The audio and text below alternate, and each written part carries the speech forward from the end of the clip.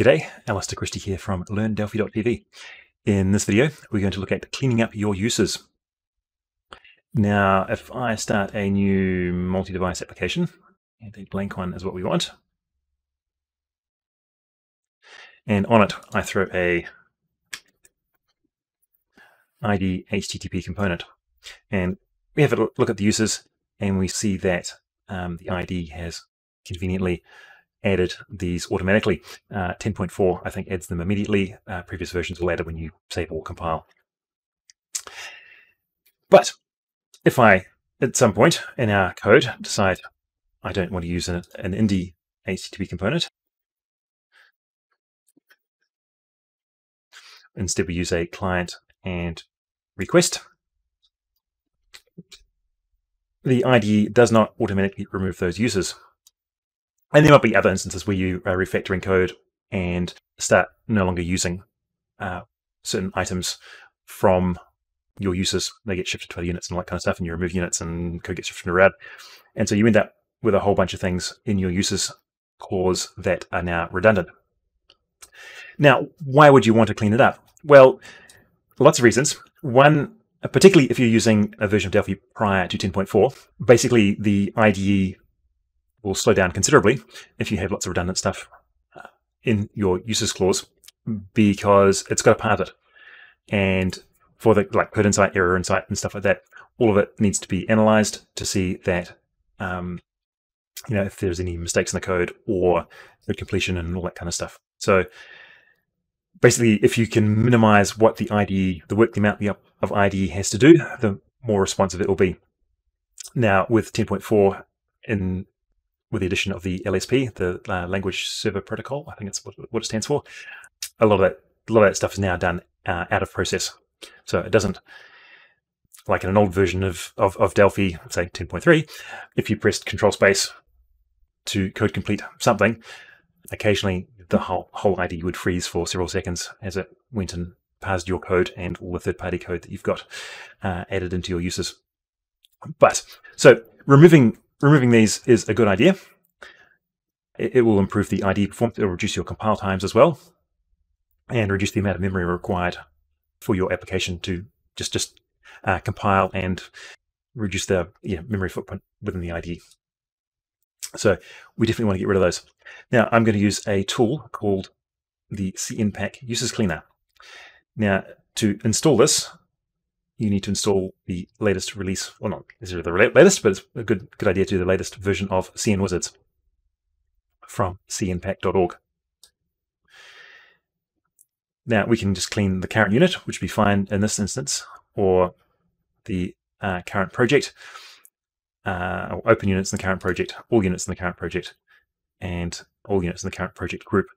It's a bit scary if you've got a lot of stuff in there, but you can definitely do it. Current project is generally what I often use, and often I'll just use the current unit, which is what we're going to do here. The options, this will always remove a unit, and this will always skip and never remove.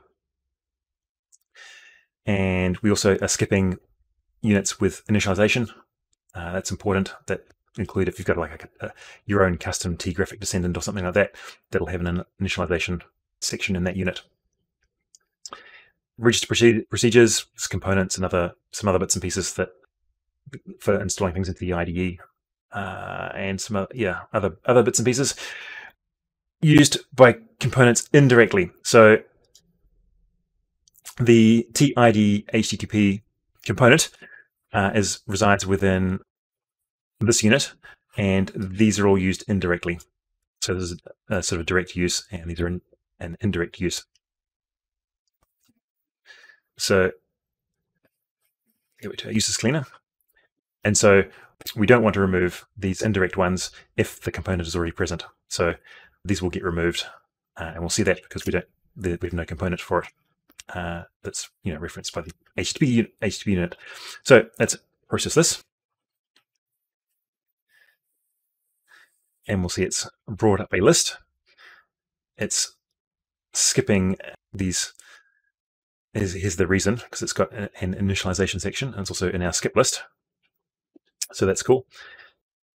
So yes, we want to remove these indie components. but it's kind of gotten confused on these net HTTP ones. So I'd usually untick those. They are actually required, but let's remove the HTTP client, and we'll see that it's actually the IDE's added it back instantly. So I can reformat that, for instance. And yeah, so that's cleaned up our users, and it's automatically added another one, and that's our working application. So that's all good. Now, cnPack can go wrong on occasion with the users cleaner, and I've also seen it not work at all on certain projects. And so if you're doing an entire project, it'll just fail. You can sort of get around it by doing sort of 1 unit at a time, which could be extremely painful. But I'm going to show you another way very shortly. So yeah, so it can go wrong. I go into that. I'm actually described this in my up-and-coming book, Code Better in Delphi. Hopefully you've already read my book, Code Faster in Delphi, and you're much faster at using the Delphi IDE now. But let's look at another way of cleaning users. The next utility we're going to look at is Pascal Analyzer, in this case the Lite edition, which is the free version, and you can get that from Paganza.com and download the free version, and there's the homepage.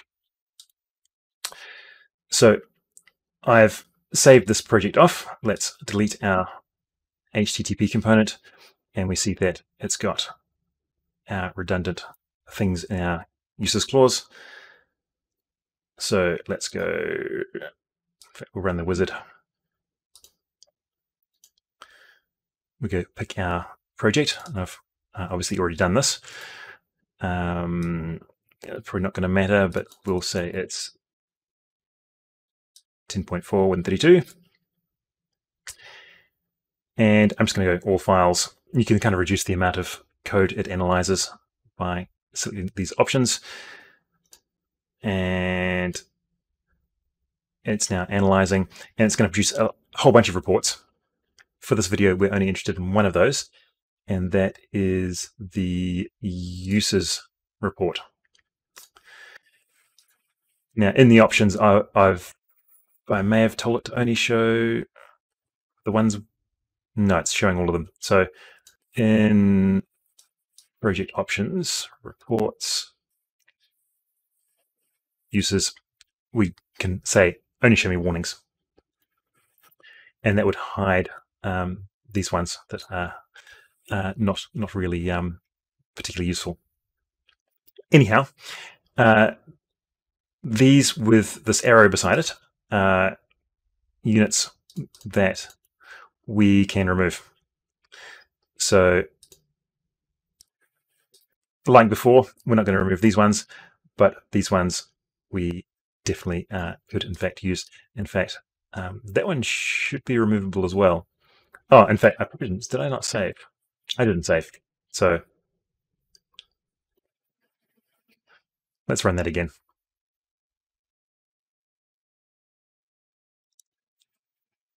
And there it's showing the ones we can remove. It's the Paganza one's not as intelligent in terms of it said we could remove these ones, which we can, but the ID would add them back. So there's the indirectly used units. So it doesn't do it automatically, so you have to go in and manually make the change. But I'm just going to demonstrate one other thing that this is particularly useful for, is that instead of creating our ID HTTP component on the form, I'm going to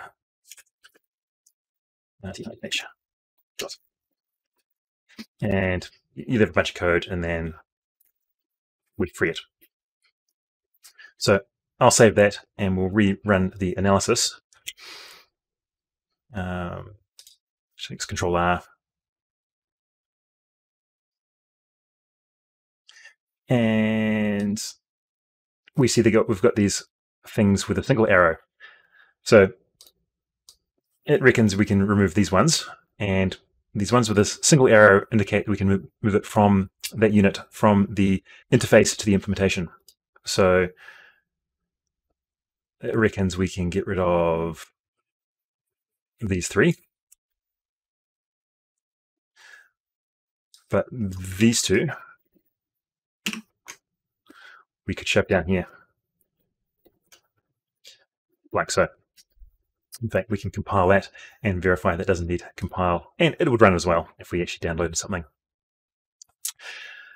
So that's an advantage of Pascal Analyzer Lite, in that it indicates that we can shift units. And this also helps with how the IDE parses the units and things and can improve performance a bit. So I hope you found this useful. I'm Alister Christie from LearnDelphi.tv, and I'll see you in the next video.